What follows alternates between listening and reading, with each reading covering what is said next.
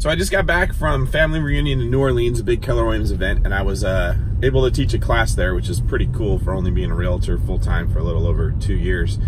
And my class was about how to leverage your investing knowledge to help your clients in real estate sales.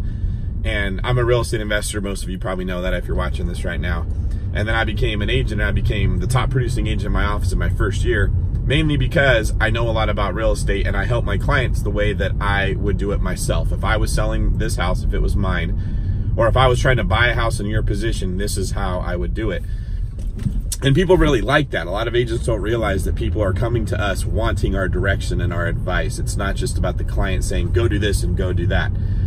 And what I realized is that really this is the way it should work in any industry, right? Like there's the model that says when I want to sell my house, I'll go find an agent to call and I'll interview 3 of them and I'll find the one I want, but you're still just kind of guessing that this person is actually going to do a good job. You have no way of knowing. Whereas if you already had a relationship with that person and you see that they're selling houses and you see the way they sell houses and you hear what other clients are saying and you hear them speak about it, you are way more likely to know you're going to have a good experience with that person. Which is why 80% of the business goes to the top 20% of realtors, because they're the realtors that have done a good job with that. Well, anyway, here's the point. A lot of you listening to this are not real estate agents, which is good because then you're going to use me and instead of doing it yourself. But you do other things that I would want to use you for. You have businesses or you have expertise or you know something.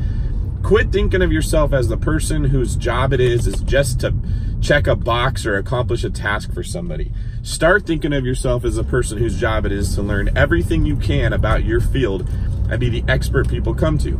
So for example, in my speech at the Keller Williams event, I talked about how you want to be seen as a mechanic and not a used car salesperson. You want to be a person who people say, David, should I buy this car? Is this a good car?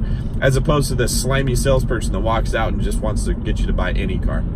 So we all trust the mechanic because we know they know cars. People trust me because they know I know real estate. So what do people trust you about? What is it you can do that will gain trust? And how can you maximize that to improve your business?